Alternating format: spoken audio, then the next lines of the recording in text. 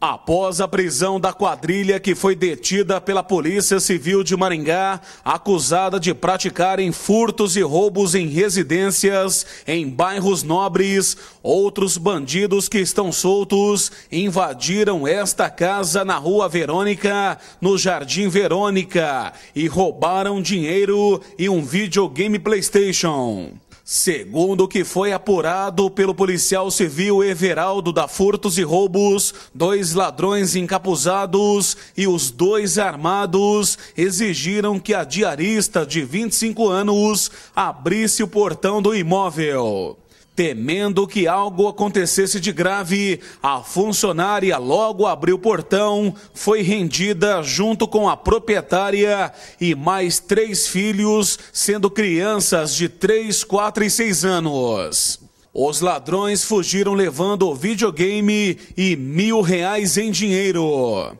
Esta câmera de vigilância da casa ao lado filmou toda a correria dos meliantes e agora poderá ajudar a polícia nas diligências.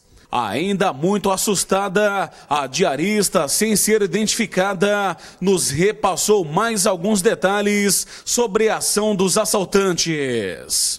Como que foi? Você estava na casa da sua patroa, eles invadiram, deram voz de assalto? Isso.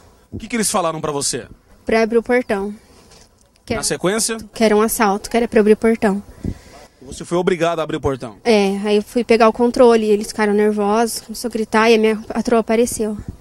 Abriu o portão. As crianças estavam também na sala? É, estavam tudo na sala, assistindo televisão. Os 2 eram morenos? É, um negro e um mais moreno. Os 2 armados? Os 2 armados. Encapuzados? É, só com o olho de fora. Falaram alguma coisa pra você depois que entraram na residência? Não, aí ele conversou com a minha patroa só. Queriam dinheiro? É, o dinheiro. Eles ameaçaram vocês de morte? É, eles falaram, contaram até 3 que iam atirar se não abrisse o portão.